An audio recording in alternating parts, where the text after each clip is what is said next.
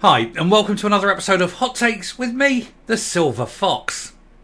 An SNP minister, Maree Todd, said she couldn't contain her excitement at the prospect of the Commonwealth Games coming back to Glasgow. She said she was like an excited puppy. If only perhaps she got excited about things such as, let's say, getting rid of all the rats out of Glasgow, repairing the potholes in Glasgow, sorting the mess that is Sauchiehall Street out in Glasgow, then people may admire her girlish enthusiasm a little bit more.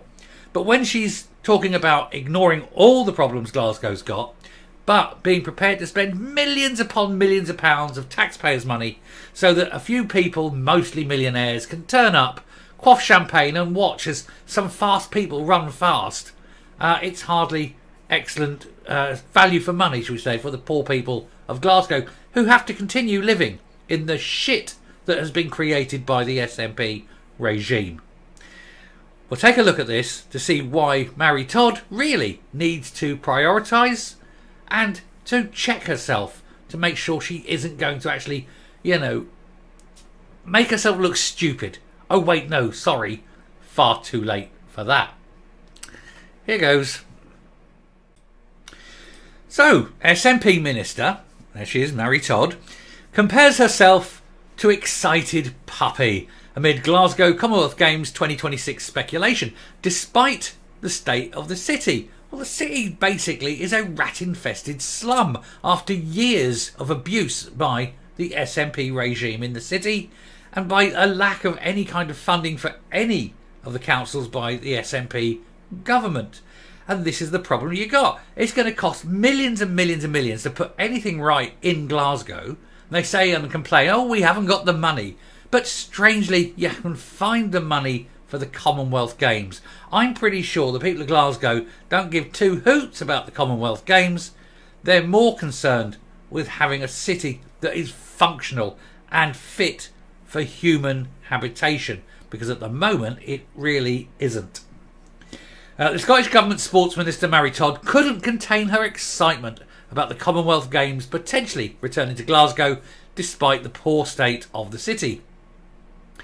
But Maree Todd warned that the Scottish Government could not dedicate any public cash to this due to the financial situation it finds itself in. In other words, it's not the central government's policy now to bring the Commonwealth Games to Glasgow. It would have to be up to Glasgow City Council.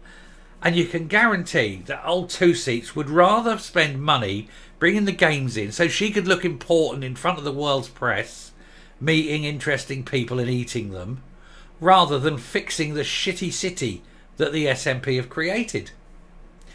It has been suggested that a slimmed down version of the sporting event could return to the city in 2 years' time after a number of other potential hosts ruled themselves out, mainly because it was an awful lot of money and it's only the Commonwealth Games. It's not as though it's anything important. It's not, the Olympics or the World Championships or anything like that. It's just a select group of people who belong to countries that used to be British, used to be red on the map. Countries what we used to own, put it that way. Anyway, however, Glasgow is currently in a state of disrepair, with Sauchiehall Street restricted due to the road being dug up. And if you ever see the pictures of it, go and look if you haven't seen them. If you have seen them, you'll know exactly what I mean. It looks like a bomb site, and it's strewn with rubbish and dirt, mud. It's horrible. It looks, honestly, it looks like the Germans did their worst in 1943 or something, and no one's ever bothered fixing it. There's also dozens of derelict shops, graffiti covers abandoned buildings, rats infest some communities, and bins are overflowing. But despite this, the Commonwealth Games Scotland suggested that the city could host a scaled-back event with 10 to 13 sports if no other city could be found. I suspect they probably won't. Victoria in Australia pulled out of hosting the Games due to financial issues, with the likes of Singapore and Malaysia also ruling out holding them. Athletes flocked to Glasgow in 2014 to take part in swimming, cycling and running, with infrastructure built for this. That infrastructure is now, of course, being led to fall into disrepair and would require a massive investment to try and build it back up again. However, there are Tight financial restraints affecting the Scottish Government and local councils, meaning that no public money is available to put on the sporting spectacle again in 2026.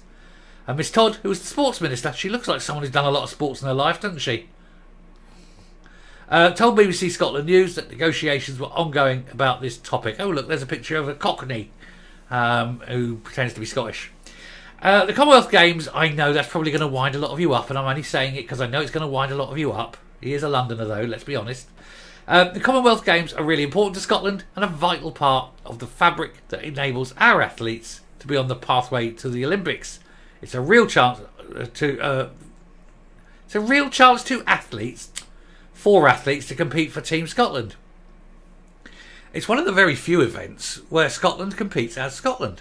Obviously, football, rugby and things like that, team sports on that stage. But normally in things like athletics, it would be Team GB, which rather upsets the Northern Irish, of course, because they're not part of Great Britain, are they? She said, obviously, we'd have to work really closely with the Commonwealth Games organisation to make sure there was no requirement to invest public money in Scotland. But I'm excited puppy. Oh, piss off. You're not an excited puppy. You're a mad cow. That's what you are. There you go. Here's a picture. This is Sauchiehall Street. Welcome to Scotland. Welcome to Glasgow. We're hosting the Commonwealth Games. Come, look at our bomb site of a main thoroughfare in the city.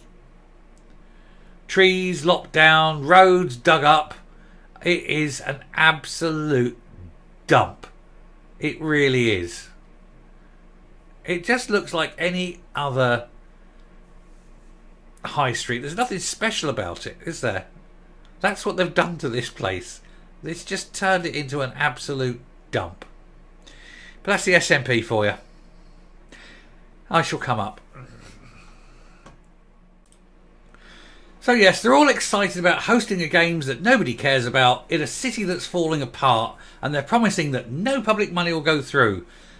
You can guarantee it will if they really wanted it. And what's it for? To put Scotland on the map, to put Glasgow on the map. People know where it is. Of course people know where it is. They look around, they Google it, oh look, there's Scotland. You know, they're aware. Don't need to put Scotland on the map. And if this is the state of Glasgow, the last thing you want is for the world to see that.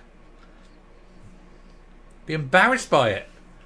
It's like, you know, you've brought some friends home from the pub and you walk in, the first thing you have to say is, oh, don't worry about the mess, it's the maid's day off, ha ha, as you sit down and there's dirty wash on one side, you know, plates licked clean by the dog sitting on the floor, yesterday's cup of tea with a ring round it, that sort of thing, you know. Think Albert Steptoe. That's exactly what they've done. The SNP have turned Scotland into Steptoe and Son's yard. Sad, isn't it? Anyway, I shall finish there. Thank you very much for watching. Do please hit the subscribe button, ring the bell, leave a like, leave a comment. Please share the video. And let's hope to God they don't get the Commonwealth Games. You don't want that kind of publicity on the world stage. Thanks for listening. Bye.